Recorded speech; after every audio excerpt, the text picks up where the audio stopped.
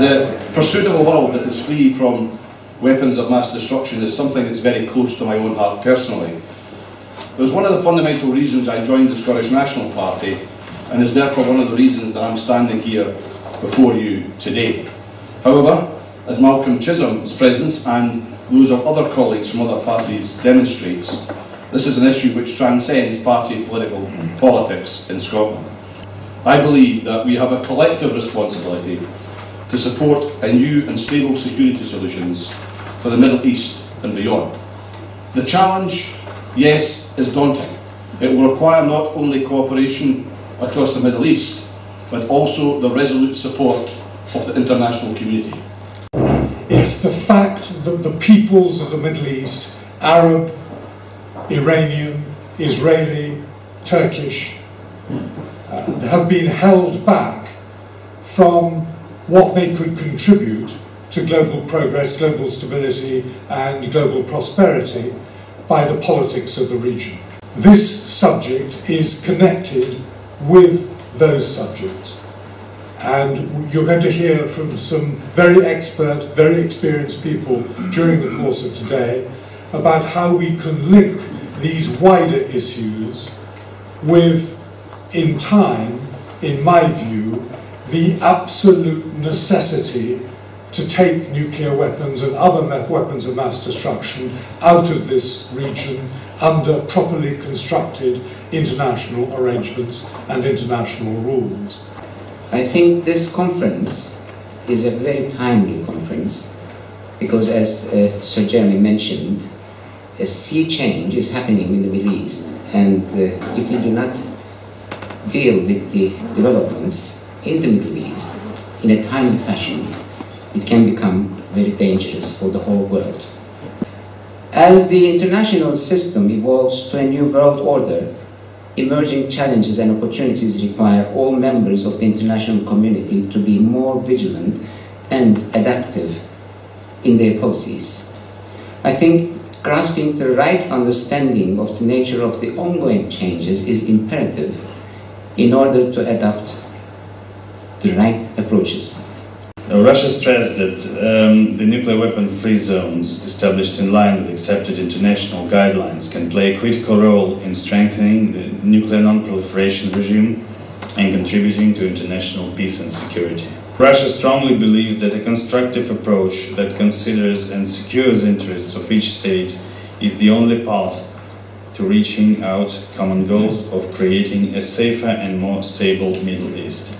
So in this case, we urge all the states of the region to contribute to preparation and holding of the conference.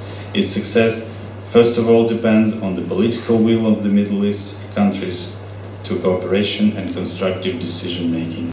Finland, as the host government, is ready to arrange the conference in Helsinki, in principle, any time during 2012. But the month of December has been frequently mentioned in the consultations as a possibility, and logistical planning is underway accordingly. I would like to remind of the benefit of remaining realistic and managing the expectations for the conference. It is certainly important to take advantage of the opportunity this platform can provide, also in the light of the recent regional developments. The facilitator maintains a clear goal and commitment to work towards the organization of the conference in 2012 and will continue doing his utmost in this regard, as it is our shared aim to ensure that the conference marks a successful starting point for a process leading towards the common goal, the establishment of a zone. The facilitator is grateful for intensified efforts by all relevant parties in support of this. To all here today, your work is admirable. A Middle East free from the arms of mass destruction is a noble objective and an attainable one. The goodwill of the peoples of the Middle East, the efforts of the United Nations associations all over the world, the wise calculations of the world's statespeople will make attainable that noble objective. But alas, we miss one component of the aforementioned trio, the wisdom of the world's leaders.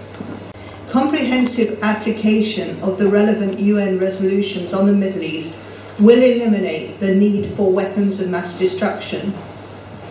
Security of all will be ensured by peace, not by war.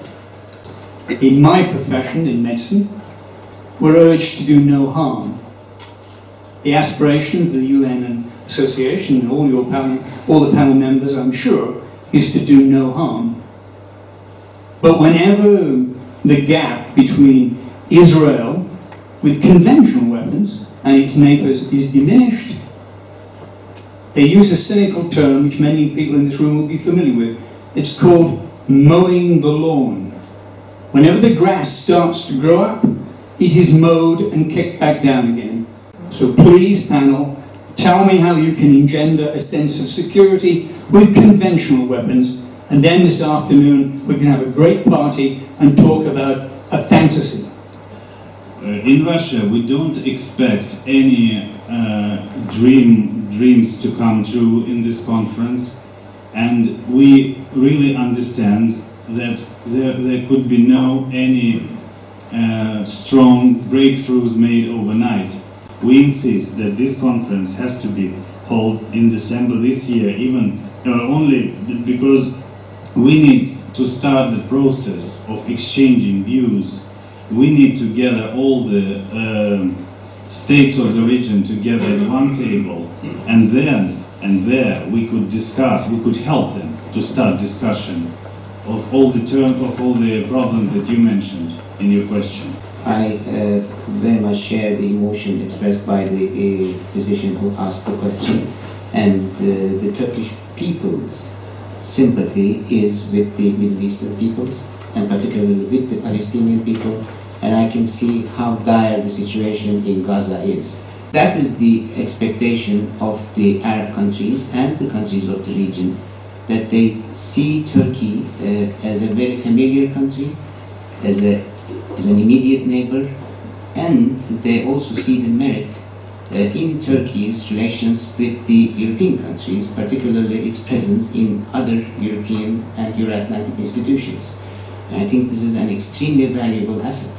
We're now moving into a specific session for a couple of hours on a Middle East free of weapons of mass destruction, and I want us to remember, please, Mark Fitzpatrick's in joining us to be forward-looking.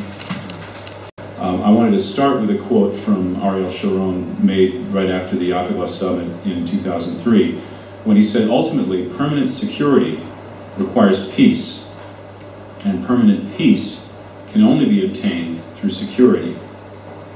Now, I think that's a fair statement, but I also think that in a sort of ironic sense, we need to reflect on the idea that permanent security is probably an illusion, and that permanent peace, I think, is possibly just as difficult to achieve. At a minimum, I think it will entail permanent effort. However you define it, success for this process will require both Iran and Israel to actively participate. That's the bottom line. Both must be seen to be participating in this process if it can hope to succeed.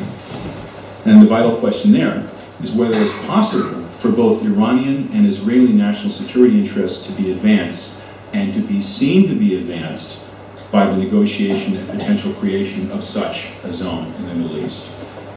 Second is that if Iran goes nuclear, I believe that within a short time you will see other countries in the Middle East going nuclear. Saudi Arabia, Turkey, Egypt, and so on and so forth. We are all speaking about the world without nuclear weapon.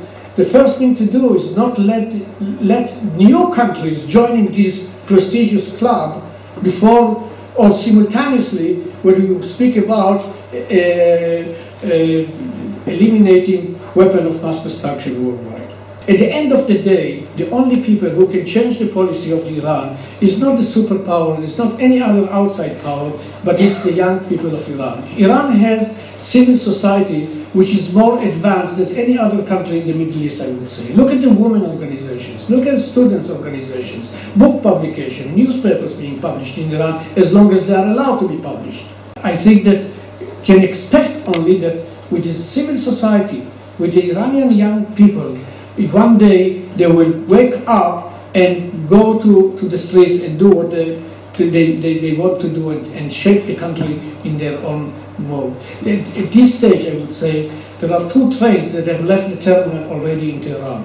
One train is carrying the message of nuclear power, and the other train is carrying the message of political change in Iran. Unfortunately, from what I see, the nuclear train is driving much faster than the train with social change. Thank you.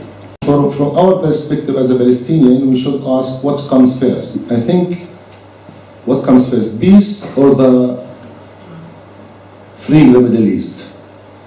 This competition between Iran and Israel is justified by the conflict. And the conflict in the Middle East is centered around the Palestinian-Israeli conflict.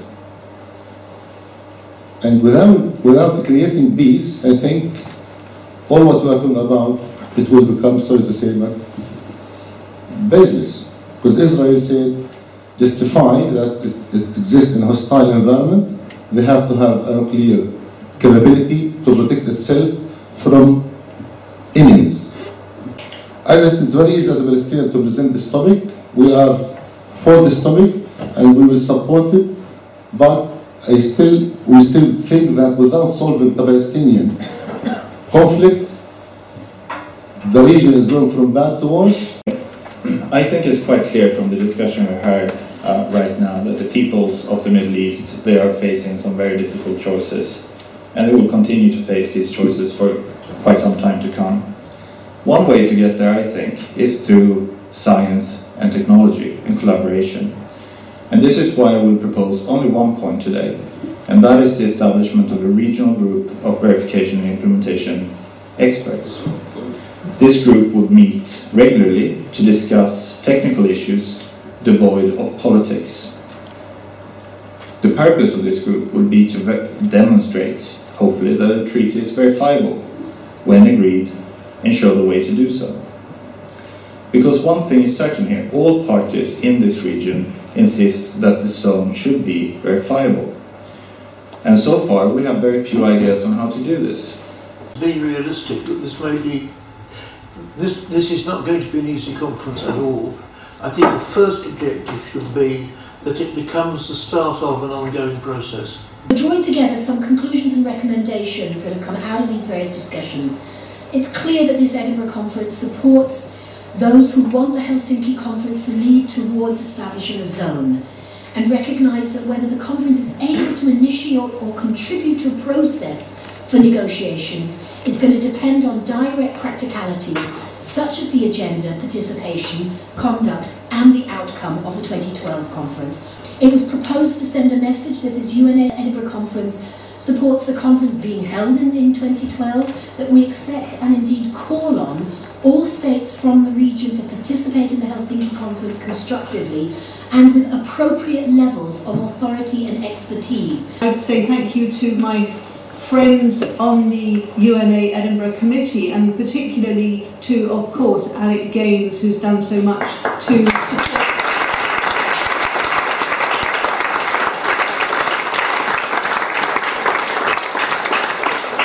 Without Alec, nothing would be possible. And don't argue. Although we are civil society speaking in this instance, and we can speak for ourselves, we have also to speak to policymakers.